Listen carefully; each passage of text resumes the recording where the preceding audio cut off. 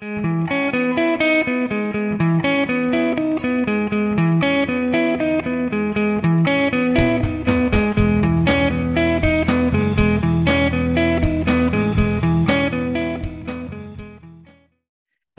and welcome to our program, Quantum Poetics on Physics and Poetry, by Wake Forest University professor Amy Catanzano. I am Tanya Zanish-Belcher, Director of Special Collections, and I would like to welcome you all. Thanks for joining us. Also, a special thank you to Barry Davis, IT Specialist, for his technical assistance. This special program is sponsored by Special Collections and Archives in collaboration with ZSR Library Outreach and is part of the Dr. Samuel T. Gladding Writing Experience. The writing experience is named for Sam, who was a counseling professor and Wake Forest administrator, and his many contributions to publishing and support of students. Sam made a generous donation to Special Collections to support humanities programming, and we are glad to be able to honor his memory in this way. Some housekeeping items. Today's program will be coming to you via Zoom webinar and YouTube. And no, unfortunately, we will not be able to see each other.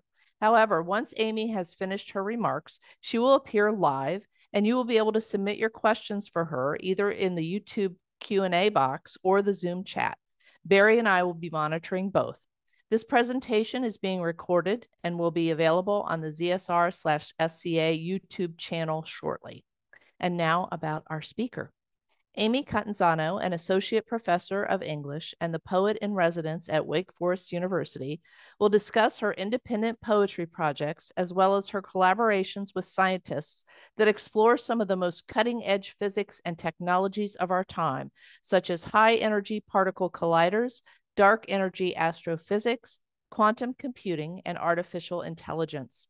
The author of 3 books and a forthcoming book on poetry and physics with the University of Michigan Press, Professor Catanzano's honors include the PEN USA Literary Award in Poetry, the Noemi Press Book Award in Fiction, the Poets Out Loud Prize from Fordham University Press, and invited residencies at major scientific research centers such as CERN in Switzerland and the Simon Center for Geometry and Physics in New York. And now I will turn it over to Amy. Thanks very much. Thank you, Tanya, for that introduction and the invitation to speak today. I'm going to be talking about my work as a poet who engages the field of physics in a practice I call quantum poetics. I'll be discussing my approach to poetry, my collaborations with physicists, and my forthcoming book from the University of Michigan Press titled The Imaginary Present: Essays in Quantum Poetics. Since this talk is open to the public, I'm gearing it to both specialists across literature and physics, as well as non-specialists and enthusiasts of these fields. One doesn't need to be a poet or scientist to get the sense that time is not what it appears to be. While some societies see time as linear with a past, present, and future, others see it as cyclical or abstract. We know that calendars, while useful in organizing time, are influenced by cultural ideas about nature. For example, a solar year in the Western Gregorian calendar is based on the number of revolutions that the Earth takes around the sun in a 12-month period. A lunisolar year in the Eastern Chinese calendar is based on astronomical observations of the sun's longitude and the moon's phases. Our experience of time is linked to memory and perception, shaped by our states of consciousness and psychological landscapes. Discussions of time and intersecting topics such as freedom and existence have featured prominently in philosophy and beyond. When we look at how the field of physics treats time, especially over the past 100 years, we see that scientists have made groundbreaking discoveries about the nature of time. Physics is the branch of the natural sciences that describes the structure of matter and how the fundamental parts of the universe interact.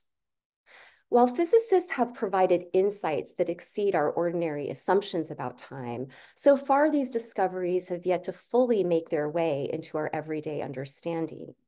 It turns out, for example, that time cannot be separated from space. At both the quantum world inside atoms of matter and the cosmological world of outer space, Space-time operates in extraordinary ways that have profound implications on reality. As a poet who is always striving to maximize the artistry of my poetry, I began noticing how literary devices such as line breaks and rhythm uniquely navigate time and space. I started to see the page itself as a field of space-time, one that was interacting with poetic language. I was aware of how a poem's ideas, or what I think of as the mind of a poem, and how a poem's form, or what I think of as the body of a poem, can slow or quicken a reader's sense of time. Some poems even seem to suspend time. It was my curiosity about how artistic language works with time and space that led me to study physics in addition to literature, philosophy, creative writing. As my poetry practice developed, I began to see that the radical permissiveness of poetry gives it both power and intensity, since we use language to think and create. I also continue to prize innovation in poetry, since it was leading me to write and live life with greater depth. It was 5 years after graduate school at the Iowa Writers Workshop, while I was teaching literature and creative writing at Naropa University in Boulder, Colorado, that my study of physics was sparked by my curiosity about time. I read books on physics and learned how prevalent assumptions about time, space, and matter were transformed in relativity and quantum theory. I started to apply what I was learning in theoretical physics to my poetry and poetics, writing about poetic language in relation to scientific knowledge. I began focusing on quantum theory, which has a central role in physics, but is often viewed as counterintuitive by scientists and non-scientists alike. As a poet trained in unconventional thinking and alternative forms of perception, quantum theory felt highly intuitive to me, and so I began calling my practice quantum poetics.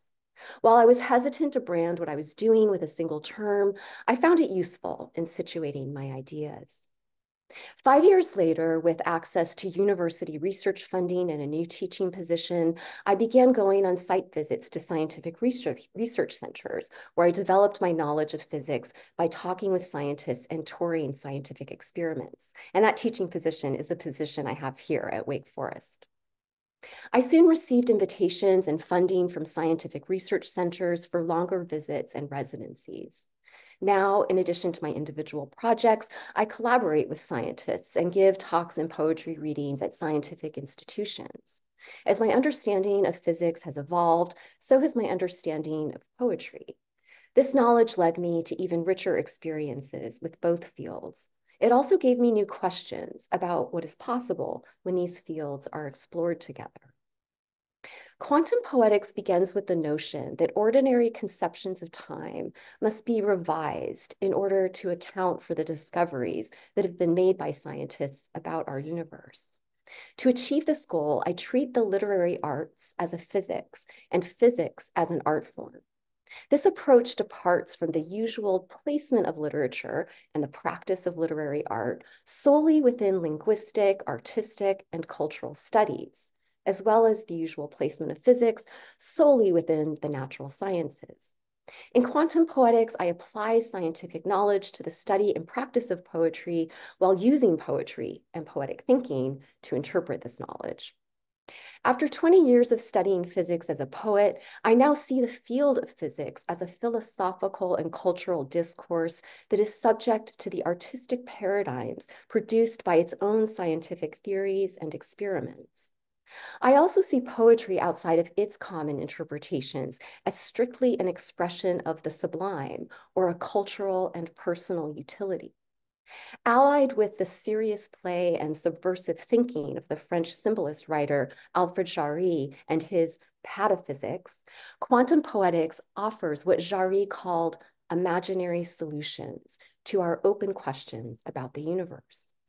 These solutions reject the intellectual vagueness and controlling dogma associated with religion and metaphysics, and are instead sourced in the material innovations of poetic practice that join imaginative thinking with rationality. Quantum poetics proposes that quantum theory is encoded in and by artistic practice. It also works to expand what constitutes literary art and physics. The relationship of quantum phenomena to the study and practice of poetry that I discuss in my forthcoming book aims to challenge what literary art and physics can be, why they are valued, the forms they can take, and the contexts they can engage. Quantum poetics works to dissolve not only the boundaries between the literary and the scientific, but also the creative and the critical. The traditional split we often see between scholars and poets is not so unlike the split that occurred at the turn of the 20th century between theoretical physicists who use theories in physics for developing models of physical reality and experimental physicists who work with theories in physics to conduct experiments. Unlike poet critics who commonly write separate works of poetry and scholarship, I often combine a range of multimodal forms in a single project. My new book, for example, is structured by linked chapters that move between multiple genres and performance zones, including poetry, literary and scientific analysis, theory, lyric essay, memoir, and speculative nonfiction. Based on the idea that exploring discoveries in physics is necessary to treating language as a complex system within literature that aims to be innovative, quantum poetics is committed to what we might think of as the poetics of irreality, which quantum physics exposes. As mathematician Xing-Tong Yao and science writer Steve Natus say in their book, The Shape of Inner Space, String Theory and the Geometry of the Universe's Hidden Dimensions, in contemplating higher dimensional space, we must allow for movements in directions we can't readily imagine. We're not talking about heading somewhere between north and west, like northwest, or even north by northwest. We're talking about heading off the grid altogether, following arrows in a coordinate system that is yet to be drawn. Even though quantum poetics exists within a long tradition of writers responding to the science of their times, it departs from some of the conventions of this tradition by heading off the grid altogether in treating the ordinarily distinct fields of poetry and physics in union. While the term quantum poetics has been used by thinkers such as Daniel Albright to discuss modernist poetics and poets, Stephanie Strickland to discuss electronic poetry, and Gwyneth Lewis to discuss poetic form, what distinguishes my use of the phrase is the central role that quantum theory plays in my practice. Though the notion of the quantum is now common in literary fiction and across the arts, quantum poetics uniquely explores the laws and principles of quantum physics through poetry, and poetry through those laws and principles. I'm especially excited by the cutting-edge fields of quantum computing, high-energy particle physics, and astrophysics, which rely on quantum theory in addition to other scientific models of physical reality. My interest in these areas of scientific research has brought me to the European Organization for Nuclear Research, known as CERN, in Switzerland, also the Cerro Tololo Inter-American Observatory in north-central Chile, the Simon Center for Geometry and Physics at Stony Brook University in New York, and elsewhere. At CERN, I'm working with a collaborator, the particle physicist James Beecham, to someday encode a poem that we are co-writing into a particle accelerator like the Large Hadron Collider, which searches for new forms of matter in a 17-mile tunnel underground by colliding subatomic particles at extremely high speeds. Once our particle poem is collided, we'll invite others to make additional poems from the data sets resulting from the collision. We've co-written a scientific paper outlining the technical specifications of the experiment, which we're in the process of submitting to journals. We're also writing a book, a user manual, for future generations to collide poems in more advanced colliders, including one that could potentially access the Planck scale, a term that refers to the limits of the known laws of physics. If physicists can find a way to access the Planck scale, all of their current questions about the known universe will be answered, and new questions will arise. I first met James during my second visit to CERN in 2019, when I was there as a research artist funded by the Large Hadron Collider's ATLAS experiment and its US outreach initiative, led then by particle physicist Mark C. Cruz. Mark, a professor of physics at Duke University, was part of the team that famously discovered the Higgs boson subatomic particle at CERN. That discovery led to the verification of the Higgs field, an invisible field that exists everywhere and with which all matter must interact in order to gain mass. This past summer, James and I continued our collaboration at CERN, where I was funded by Atlas again and sponsored this time by the US Department of Energy's Brookhaven National Laboratory. During that second visit to CERN when James and I met, I went underground to see the Large Hadron Collider. We took pressurized elevators to the Atlas and CMS detectors where the particle collisions that seek out new forms of matter occur. Designed in layers of wheel-shaped metal overlaid with filigrees of braided tubes, the detectors looked like kaleidoscopic mosaics in motion, a complex interplay of the fluid and the fixed, the artificial and the organic. The center portal of the CMS detector was open due to work being done, and I was close enough to the collision chamber that I could see inside. My interest in science had taken me, a poet, directly to where the Higgs boson subatomic particle was discovered and where other new particles of matter could someday emerge. The next day, James brought me to see new upgrades being built for Atlas, upgrades called new small wheels, though they are massive. They looked like blue flowers woven with mint green veins under futuristic silver spokes. We spent hours in front of one flower talking about an idea I had when the Large Hadron Collider launched, an idea inspired by Christian Book's xenotext experiment and Eduardo Katz's biopoetry that would someday encode a poem inside the protons of a collider. To my surprise, James said that the idea may be technically possible to enact. We immediately began brainstorming such an experiment. Under the spell of the blue flowers and through the fortuitous circumstance of shared vision, our idea grew, as poems do. Another collaboration of mine involves astrophysicist Satya Gancho Agancho, who I met at the Cerro Tololo Inter-American Observatory when I was working with the Dark Energy Survey, an international collaboration of scientists exploring how dark energy is responsible for the expansion of the universe. Their research involves creating a high-resolution map of the universe through imaging with a special camera they built and mounted on a telescope. I participated in overnight observations of deep space with the astrophysicists, seeing billions of galaxies in the control room of the telescope as it imaged them. I wrote a book-length poem about dark energy, and Satya, who is not only an astrophysicist, but also a trained practitioner of a classical Indian dance known as Odissi, choreographed an original dance to my poem that we then performed together. We're now collaborating on another project, drawing from her work in a scientific collaboration known as DESI, the Dark Energy Spectrometer Instrument Survey. Our project involves making an experimental film that explores the poetics of her scientific experiment. My poetry will be the soundtrack, and her dance will comprise a portion of the visuals. We've worked in Tucson, Arizona, while she was on site at Kitt Peak National Laboratory, where DESI's work is being conducted.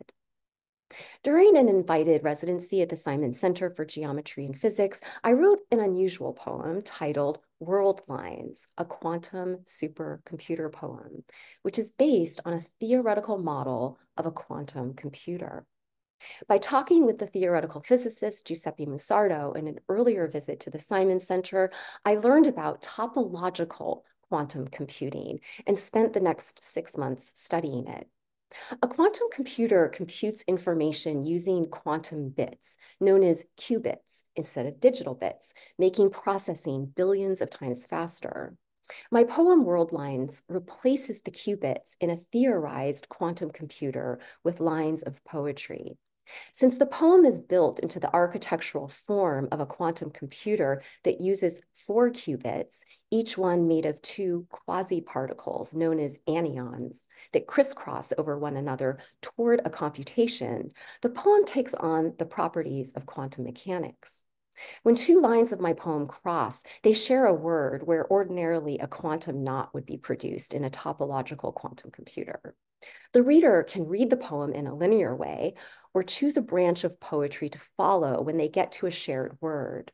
As a result, there are multiple poems within the poem, existing in what's known as quantum superposition, where the quantum states of subatomic particles exist in all points in space and time at once, until coming out of superposition into a defined state of existence.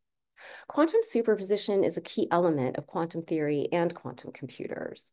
Whereas a digital bit can exist only as a 1 or a 0, a qubit can exist as a 1, a 0, or any quantum superposition of 1 and 0. When I wrote the poem, I knew there were multiple poems inside of it, but I didn't know how to calculate how many.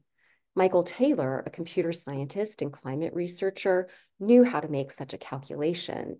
He built an artificial intelligence using a quantum script that he wrote to read my poem and express all possible versions of it. While the project is currently in progress, so far the AI has read over 1,000 distinct poems inside my poem. Physics poetry collaborations like these ones help break down disciplinary silos that have existed for over a century, diversifying thinking and methodologies. Today's art science network abounds in arts installations, books and anthologies, magazines such as Scientific American, academic and literary journals, and elsewhere.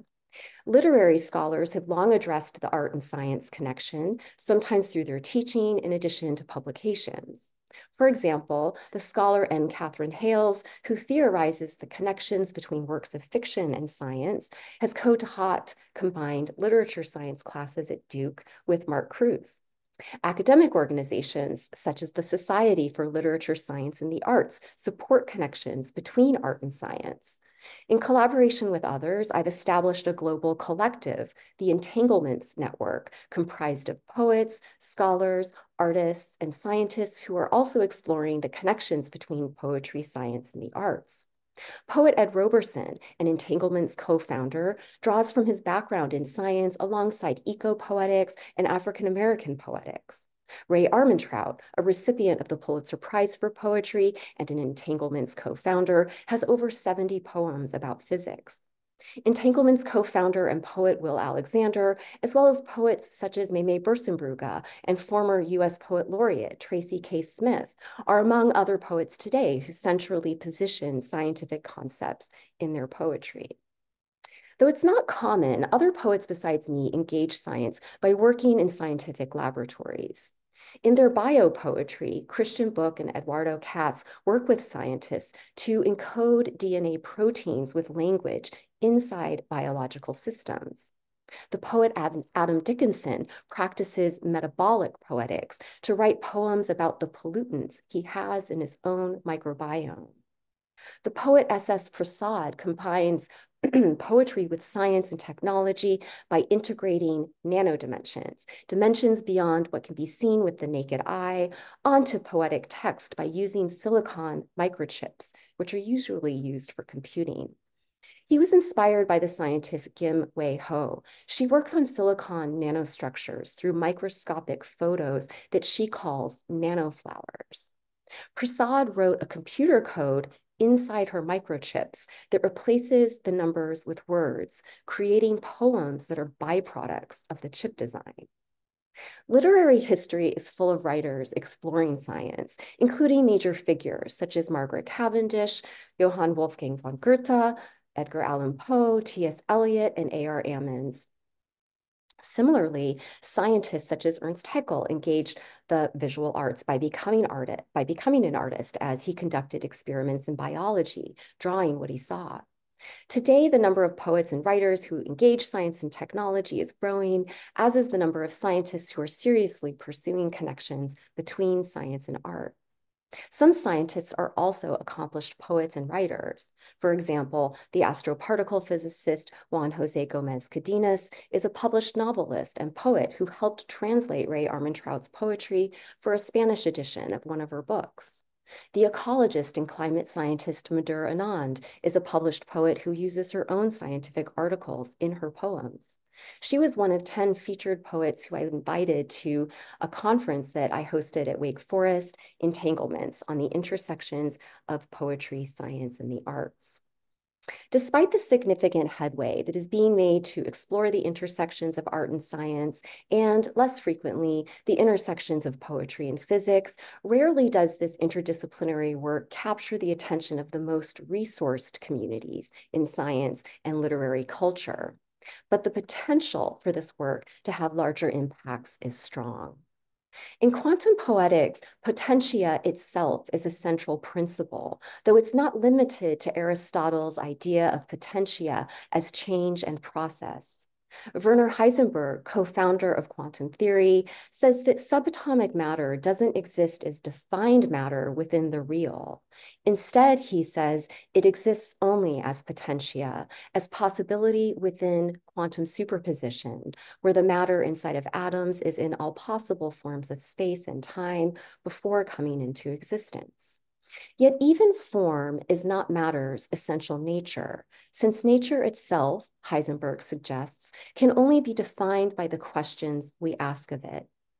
Potency is another name that Aristotle gave potentia, and quantum poetics suggests that poetry as potentia may be the most potent question of all. Quantum poetics sees the written and spoken forms that poetry take as physical manifestations of possibility in potentia, the imagination made material.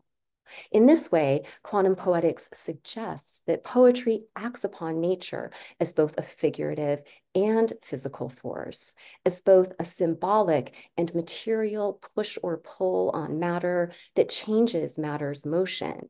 Poetry moves us. When poetry acts upon nature as a force of physics, it is doing so, like all matter in the universe, partly as a quantum phenomenon. Poetry, due to its unique relationship to language and thinking, is especially poised to respond to a question that science on its own has been unable to answer. That question is, what does quantum physics mean? Quantum poetics takes this question on by harnessing the abilities of poetry as an artistic form of language to interpret and enact principles in theoretical physics. When we see science from a poet's perspective and poetry from a scientist's perspective, we can simultaneously think like poets and scientists at the same time, drawing from shared intelligence and imagination. In physics and poetry, time is not an arrow following a linear trajectory through a codified past, present, and future. In physics and poetry, time is space-time, combining the dimension of time with the three dimensions of space in the fourth dimension. And space-time warps the space-time in its vicinity, which in turn warps it. In his speculative essay, Combining Poetic and Scientific Thought, How to Construct a Time Machine, written in 1899, Al-Fajari proposes an imaginary present for which my forthcoming book is named. The imaginary present in Jari's essay is a second symmetrical present that happens alongside the real present at the center between a future and a past that is traveled by an explorer in a time machine. The explorer in Jari's time machine experiences two pasts, the real past and the imaginary present, which is the past created by the machine traveling from the future back to the present. As such, the explorer in the time machine experiences time as a curve, a prescient idea by Jari that the field of physics soon uncovers when physicists discover not only that space and time are one, but that space-time itself is curved. Jari's imaginary present, created by a time machine on its way back from the future to the real present, is an act of poesis, the ancient Greek word for making that led to the word poetry. By existing alongside the real present, the imaginary present subverts the assumed authority of the so-called real present with an alternative space-time made by technology, which is the time machine imagined in Jari's book, as well as the essay itself as a material form of imagination. The concept of duration, which we can see as the experience of time by the explorer in the essay, is a construct of memory at the continuous moment of its becoming in the imaginary present. Since Jari's imaginary present is a phenomenon of a second past occurring at the endless moment of a novel now, it contains the future as it's being constructed. Or, as the poet Emily Dickinson said, forever is composed of nows. Jari's imaginary present is created by a technology using both scientific and poetic thinking. And like quantum poetics, it travels. Thank you.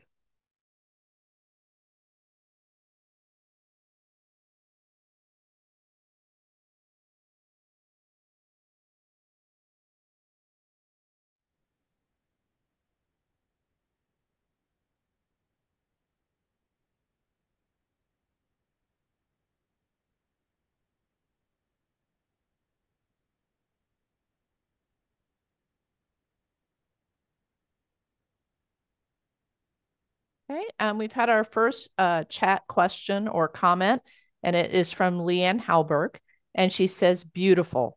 Thank you. Is your fascinating talk available in print? I need to think more about this. Thank you, Leanne. So it's not in print yet, this talk, but it is part of the introduction to my new book.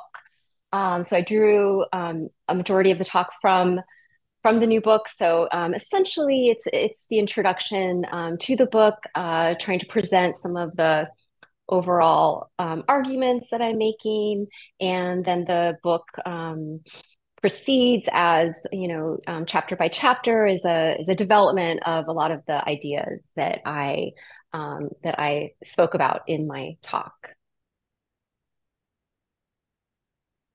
Amy, while we're waiting for more questions, would you like to describe your World Lines project? Sure. I began talking about it a little bit in the talk there. But yeah, I'm happy to discuss a little bit more about it. So as I mentioned in the talk, World Lines was built as a new kind of poetic form. So much like a sonnet or any other kind of poetic form, the poem is based on an architecture. And in this case, the poem is based on the architecture of a topological quantum computer, a theorized version. And a topological quantum computer computes by quantum knot. These are mathematical devices that theoretical physicists build. And in a 4-qubit quantum computer that's working with topology, each qubit, which, as I mentioned, can be a 1, a 0, or any superposition of 1 or 0. Each qubit has what are called 2 anyons. And anyons are these quasi-particles that travel in a world line. And that's actually the scientific name that has been given to the way that these anyons travel toward another qubit that then produces a computation. So as I mentioned, I replace each world line or each anion with a line of poetry. And at the moment of intersection, they twist along a certain kind of path. And at each moment of intersection where a quantum knot would appear in a topological quantum computer, I have a shared word. And so what that did is the shared word, as I mentioned, creates this choice that the reader can make to follow the world line in one direction or another direction. And if you read the poem just in a linear fashion, it's written in couplets. It's written in 4 couplets, so it's an 8-line poem, and that would be kind of the sort of Newtonian way of reading the poem using classical logic. But in the logic of quantum physics, and you read the poem using the quantum knot or the shared word, all of these branch poems are possible but are not actualized until you choose to read one branch or another. So that, as I mentioned, created many different poems inside the poem. And I also said that, I had no way of understanding how to calculate how many poems were inside there. I thought at least 100, but I wasn't sure beyond that or even how to calculate it. Well, Symmetry Magazine did a profile on me and of that project. They are run by Stanford's laboratory in in particle physics, and and also Fermilab publishes that magazine, and they did this profile on me and that poem. And I was contacted by a mathematician and computer scientist based in the UK, Michael Taylor, and he was fascinated by the poem. And we began talking, and he said that he had an idea, a way that we could potentially discover how many poems are inside the poem. So he used the Python computer programming language, machine learning, and artificial intelligence technology to develop an algorithm and a quantum script that reads the originary poem, the Newtonian poem that's in couplets. This script reads that poem to computationally express all possible versions. So what he did is he parsed each sentence in the poem, identifying branch points, words that are in common. So the shared words, or where the sites of the quantum knots would be. And then he trained a linguistic processor to choose world lines that are semantically logical, to track how different topological paths move through a text map into different versions of the poem. And so I'm now using those variants, as well as, not all of them because there are many, but I'm using there are stages that the AI program has read the poem in, and I'm using the first stage, which is 26, which is 96 distinct versions. And I'm using these variant poems, as well as visual data from the computational process that created the variants, for a book collection of computational poetry. So I'm going to present World Lines in its originary form, and then I'm going to show it also like as part of this topological quantum computing architecture. And then I'm going to present the 96 variants that the AI initially read, although now there are at least over 1,000 variants that have been discovered. And using those 96 variants, I'm going to perform, or started to perform, literary experiments on the variants to kind of maximize, so not through thinking about form at that point, but to maximize the content or the mind of each variant poem, and thinking about, how each variant might both be speaking to or challenging the originary poem. The originary poem, the poem itself that I wrote, is metapoetic. It's about itself as a topological quantum supercomputer poem. So it's about how the mind processes information like a quantum topological computer processes information in an active creative state that I call the imaginary present, that I also spoke about based off of Alfred Jarry's essay, How to Construct a Time Machine. Amy, yes, go we've ahead. had a number of questions come in. Okay, great. So first, Leanne's going to want to know the publishing date of your book, but also I just want to read some comments from Leslie Grolman. Brilliant and inspiring. Thank you, Amy. Indy Bogue Hardigan, fantastic lecture. So exciting. Thank you so much. Judith Madeira, thanks, Amy. Great talk. And then a question from Linda Mao, in addition to Leanne's question about publications. Hi, Professor Catanzano. Your work explores what's possible, which is captivating. In your study of quantum superposition, what were some challenges / inspirations that led to your final construction of the poem? Okay, great. So thank you, Linda, and thank you again, Leanne. So Leanne, the publication date for The Imaginary Present is spring 2025. So I'm very, very excited about that. And Linda, yeah, thank you so much for your question. Linda is one of my poetry students who's also a physics major, and he's been thinking about going into the field of the philosophy of science. And so she's just been it's been a real pleasure working with her. So yeah, challenges related to working with the concept of superposition in world lines. Well, first of all, I think when I initially encountered the idea of quantum superposition, as I mentioned in my talk, I was able, it seemed like an intuitive leap to make creatively and logically based on poetic logic.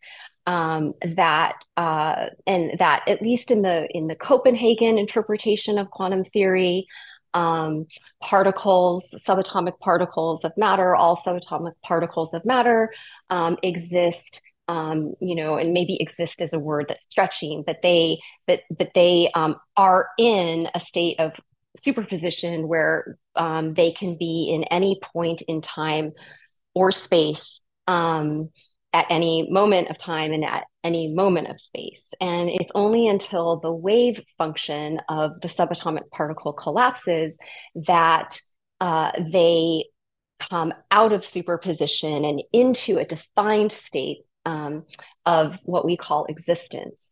And I immediately thought of Plato and, Platonic forms and, just sort of thinking and also kind of like, questioned the sort of ideological like nature of like everything existing in like this kind of everywhere and every when, in a non-material way or maybe in a material way, but in a way that I think physicists call it Hilbert space. It's so that it is a different type of it's a completely different domain, and I guess an initial challenge was contending with some of the abstraction involved with the concept. And, as a poet who is really like interested in the ways that abstraction can get us to, think about language and matter and space and time in new ways, I was friendly to the idea. And friendly to the notion of abstraction. So that helped overcome the challenge of imagining, and you do need your imagination, imagining, subatomic particles in a quantum superposition. What's also interesting about superposition is that in superposition, the subatomic particles move outside of the law of deterministic causality, or what we ordinarily would call cause and effect. And this was something Albert Einstein had a really hard time accepting. He was one of the major challengers to quantum theory, quantum physics. But inside superposition, the quantum states of these subatomic particles move by what's called quantum jump. And I have a chapter in my book about the quantum jump because I relate it to Lucretius's notion of clinamen. Clinamen is this atomic swerve. It was first introduced by Epicurus, and it was this theory that atoms, an early theory of atomic matter, that atoms fell down from the heavens, and in a moment of spontaneous swerve, they would normally fall in lines, and in a moment of spontaneous swerve, they would touch each other to form matter. Well, artists and writers since then have used the concept of clinamen, or the atomic swerve, as a way to explain creativity and imagination. That creativity and imagination rely on the swerve of insight, the swerve of association, the swerve of improvisation. And this notion that in quantum superposition, that subatomic particles are moving by quantum jump, outside of cause and effect, to me, that using the concept of Klineman, the atomic swerve, helped me negotiate that abstraction. And so one of the chapters in my book talks about how Alfred Jarry worked with the concept of Klineman in his book Exploits and Opinions of Dr. Faustrol. He has the painter Henry Rousseau encounter Klineman, which is a beast and mechanical monster who wants to disrupt the authority and the sort of bourgeois authority of the museum and art making. And so this Klineman monster essentially vomits like new paintings on the wall. And these paintings are prose poems in Jarry's book. And so, for Jarry, who was, a nonconformist and somebody fiercely devoted to the notion of independent thinking and who challenged, authority at all scales, he was really interested in the idea of Klineman as a subversive force of the imagination. So working with Klineman helped me contend with the concept of superposition, and it seemed obvious when I wrote World Lines, even though in my studies of topological quantum computing, there was really no mention of quantum superposition, but because it was working with with principles in quantum theory, it seemed obvious that all of the potential poems in the poem were, in a sense, existing in a kind of quantum superposition until their wave function collapses at the moment of the reading of the poem. Amy, yes, we have a large number of questions to get through. Okay, let's keep, sure, of course. Please keep interrupting me because I'll just keep going. So I'm going to combine the next two because they're very similar. First from Carolyn Searcy. So amazing. So much of your work is scientifically complex and mind-bending. Do you ever get overwhelmed by its enormity? And then from Danielle Ferrara, you're such a badass, Amy. I have so many questions. I would love to hear more about how all of this has moved you. Do you feel closer to reality or further away from it, more a real?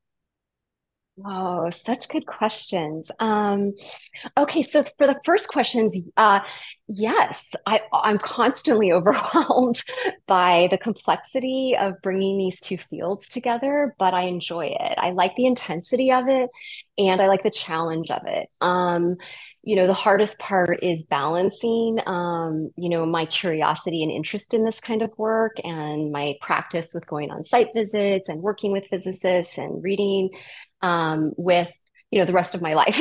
So that is the challenge, but I think that's a challenge that any artist faces or anybody who's highly dedicated and invested and driven by like what they're curious about and what they're working on. So you just manage it, and so I do get overwhelmed by it, but in a sense, it keeps my mind lively, and it is a kind of welcome overwhelm. I also take breaks from it when I need to, and that can help help me see things from new perspectives. So yeah, thank you so much for that question. And then Danny's question. Danny is a student or former student who has a new book coming out. Danielle Ferrara. She was at Naropa University at Boulder, Colorado, and worked a lot with quantum poetics. I taught a class on quantum poetics there, and we connected. It's a great question. How does it move me? Well, in a very real way, when I said at the end of my talk that quantum poetics travels, like the explorer in Jarry's Time Machine, I meant that both figuratively and symbolically. So I think one way that this work moves me is, first of all, it, physically, I'm moving in a lot of different directions, traveling to work with different people or going to conferences or talking about these ideas. And that is combined with, I guess, sort of the pleasures of the way that the mind is in constant motion or moving. When when I'm investigating these ideas or when I'm writing poems, I don't just write poems about physics. I'm always, I'm always kind of, you know, quantum theory is always there when I'm writing, but I'm not always writing about it. And in fact, that's something I strive not to do, because I think World Lines is a good example of this, where it's not a poem about a topological quantum computer. It's a poem, that is interacting with topological quantum computing and expressing ideas in quantum physics. So I'm really interested in that threshold between like the about and the actuality or the doing. And so even in poems, when I'm just writing other kinds of poems that have nothing to do, that are not about or even actively engaging in a concept or a theory or an experiment related to quantum physics or other types of physics, even when I'm writing those kinds of poems, all of that, everything I think about this intersection between poetry and science is always there, and I can draw on it. And that has helped me, also see form itself in new ways. I've been rhyming a lot more in my poems lately, thinking, and they've become a little bit more formalized. And that's something I've been thinking about as almost like a kind of mathematical, like somewhat of a mathematical structure that I've been giving my poems, or at least a kind of, bringing in more patterns in order, and then, strategically breaking the pattern at times for effect. So yeah, so as far as the other part of your question about reality, that's a good question. It's a very good question. And I think that instead of maybe situating my response as being either more like closer or further away from reality, the work that I'm doing questions the authority of the so-called real, and both, from a scientific standpoint, from a philosophical standpoint, and artistic standpoint. So I wouldn't say that I wouldn't say I'm closer to it.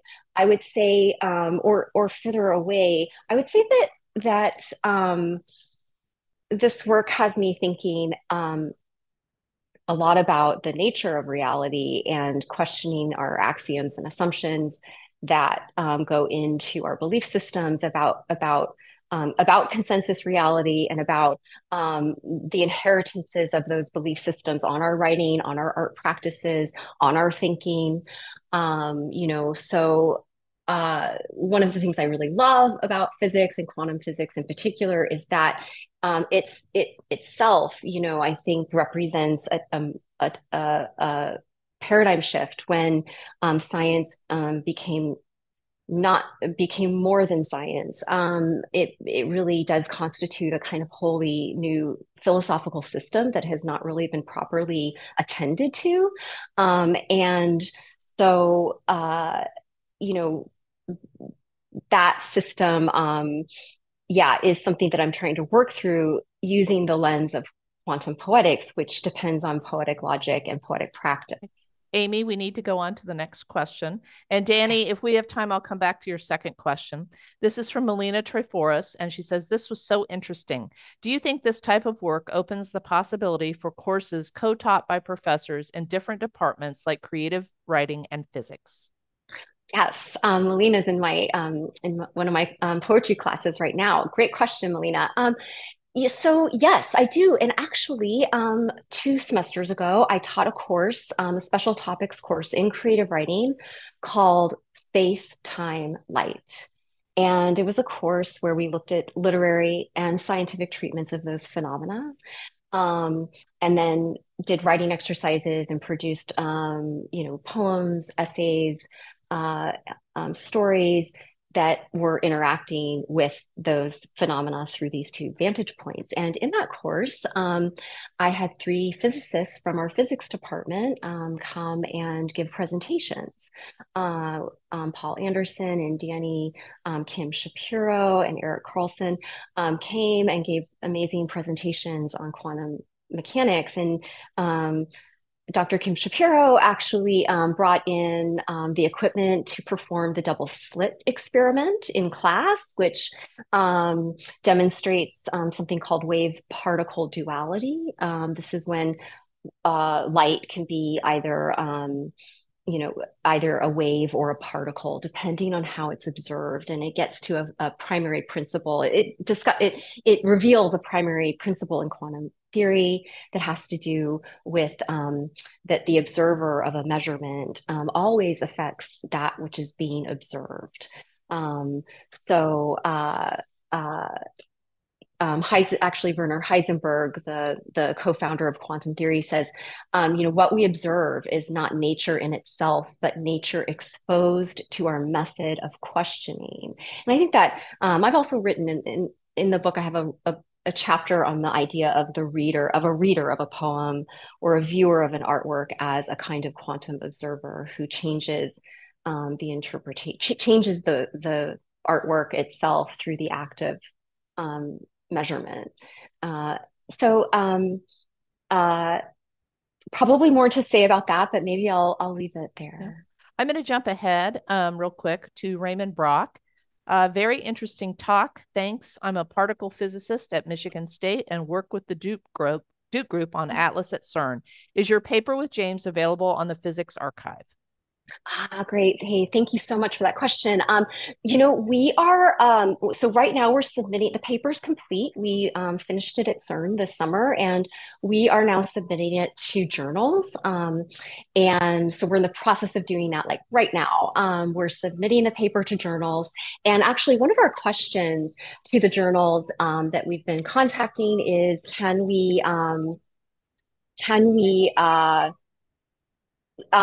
publish the paper on a preprint server, and so we're waiting to hear back if that's okay, because some of the journals that we're working with are journals that are primarily arts and humanities based journals, but that work with science, and but we also are considering all kinds of journals, including scientific journals. So right now it's not on the preprint server. But also just want to say I'm just incredibly grateful to Atlas for the opportunities that they've given me to be at CERN and work with James, and to Mark Cruz at Duke, and everybody I've met there has been so wonderful, so welcoming, and I'm especially thankful to James for this really exciting collaboration. Here's a question from Mark Negative Land. As you write poems, do you see/create your work as needing these understandings you go into here to be able to get it, or it can exist independently, but these insights act as a deeper way into the work? Oh, thanks, Mark. That's a great question. I would say the latter. I think that I always strive for each poem to be able to exist kind of on its own terms, without this specialized knowledge. And that's because the audience for this for this work is not only specialists, but people who love poetry, or people who write poetry and may not know much about science. So definitely, definitely. I want the poems, each project that I work on to be able to have artistic weight, kind of at first glance without having the specialized knowledge. However, like a lot of things that inspire us, if you feel inspired by a poem, you tend to, or artwork, you tend to want to look more in, you want to look into it more. And so I hope that for those who are curious or interested, they look further, and that will help them see different dimensions of the poem and different ways that I'm working with physics in the poem, or ideas in physics that may not be readily accessible or even readily understandable upon a first reading. Here's a question from Mary Summers. A highly creative approach to exposing the creativity required of science and exposing the disciplined or formed thought that is required of poetry / the arts. I wonder if you have or will offer a webinar conversation with, say, a physicist that explores the concrete benefits of this approach to science and poetry, STEAM versus STEM. I love that question. Yes, absolutely. I'd be thrilled to offer something like that. And in fact, for example, James and we've been collaborating since 2019, and due to the pandemic, a lot of it was over. During those years, it was over Zoom, and I always, we would have the most amazing conversations because we're not only talking about our project, we're talking about all the ideas about it, and as we were developing it, we just had the most incredible conversations. And there was always this thing where we were like, we should kind of be recording these conversations are so kind of interesting in and of themselves. Like I talk with my students about poesis. It's the path toward the poem, right? And so in order to write vibrant poetry, there needs to be a path toward it, and the more vibrant that path is, the more vibrant the outcome is, the poem itself. And so in my mind, the path toward the poem, all of this work that I'm doing, to get to the poems, these site visits, that's all part of like the poetics of each of my poems. I would love to do a webinar with a physicist and talk more, to be more in conversation, like a direct conversation between a poet and a physicist. I think it's a great idea. And it's also thinking about ways maybe to do more documentation of poesis, of my own poesis, like going like this path toward the poem, and finding, finding ways to bring some of that, these interactions that I'm having, bringing them out in a more kind of formal setting. Thank you. We're going to go back to Danny's second question. How do you envision the transformation from the imaginary to the material? Is that a question of the imaginary present as well? And would you say that's part of your poetic experiment? Yes. Yes. It is a big part of my poetic experiment. Because I'm interested in the material as a physical expression of the imagination. So I tend to think of the imagination as a kind of sense, like it's not really just this like abstract. I think of it like as an actual sense perception, a sense that we have that is often not acknowledged. And so yes, I see. I think of the imagination as both like a vehicle toward the material, but it also has, it also kind of exists in its own dimension, to use that word figuratively and not literally necessarily. But I think it. I think any artist, working with poetic logic, whether that's in a poem or some other art form, it depends on it depends on where you want to end up. If you're interested in making art or poetry that's based on consensus reality, or that's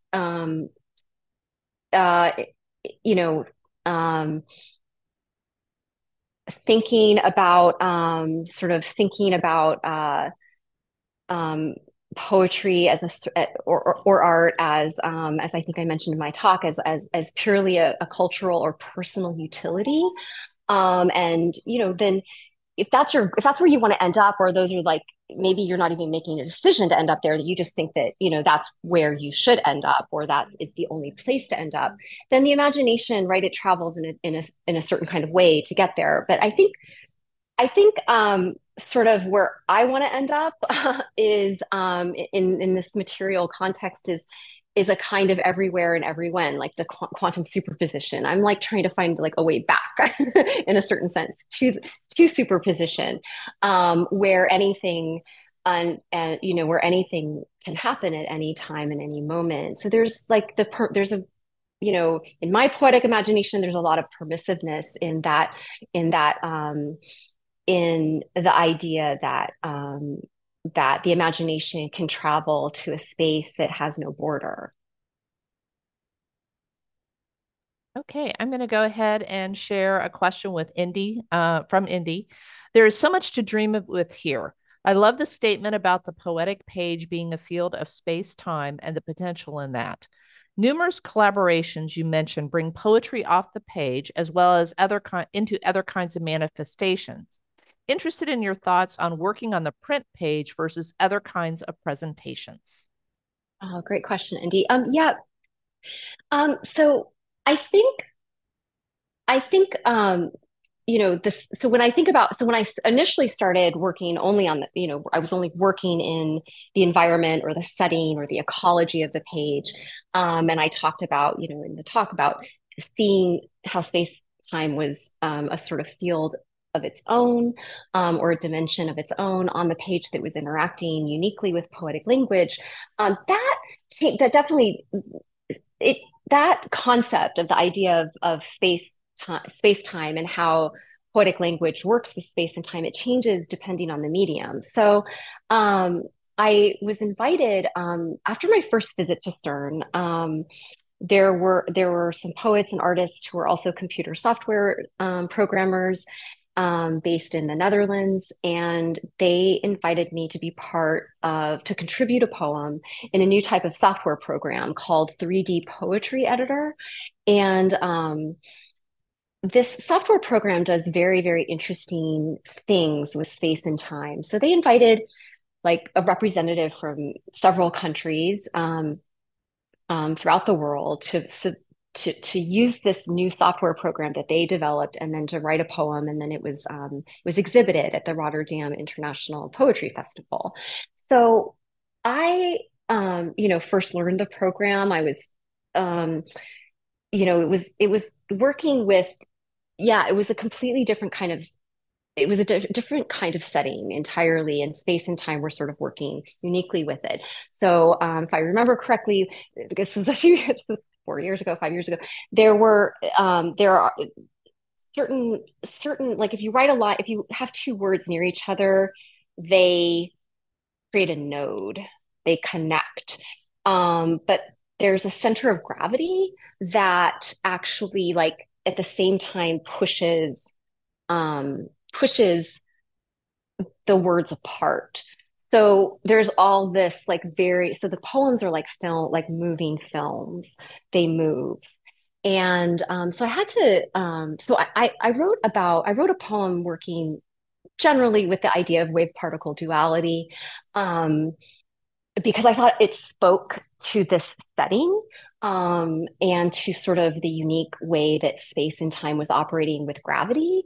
In my book, I talk a lot about gravity, uh, sort of, theoretical physicists, some of them, talk about high gravity universes and low gravity universes. Our universe is thought to be a low gravity universe. And so I talk a lot about actually Gertrude Stein's writing as a kind of high gravity universe because of the density of her work. Gravity brings matter together. But I've also since then studied dark energy, which is a phenomena that pushes matter apart beyond the scale of galaxies. And it would be actually really interesting to go back to 3D Poetry Editor and write a poem about dark energy, because of the way it works, because it's kind of a repulsive gravity. It moves matter apart, and that's what is responsible for the evolution of the universe, or the expansion of the universe, according to astrophysicists.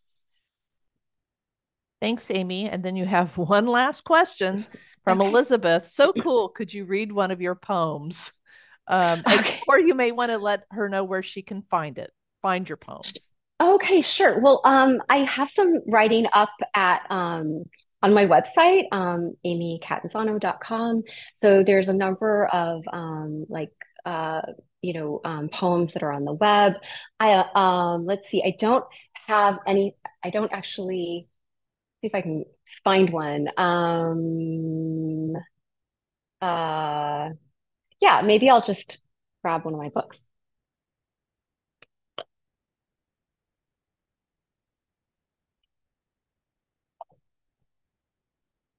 Okay, this is maybe an older poem, but I'll read the poem where I first used the word quantum. How about that? It's kind of apropos. Okay. Yeah, so this is a poem where I first used the word quantum. This is an old poem. And I started working on quantum poetics. I think I had by the time I wrote this poem. Actually, maybe not. I don't know if I'd quite started yet, but I was no, I had started. Okay, this is called Notes on the Enclosure of Cores, and there are like 12 poems with a similar title, Notes on the Enclosure of Waves. And I was working with Deleuze and Guattari's idea of enclosure. So that's a whole other thing, but I won't go into it, but I'll read this poem. The ice sheet records its own history, drilling right into the dome peak. Its continuum veil, we trace ourselves, making underwater points of entry as something like pearl drops from the edge, where I am always gathering a present terrain from a hinge inside the shore.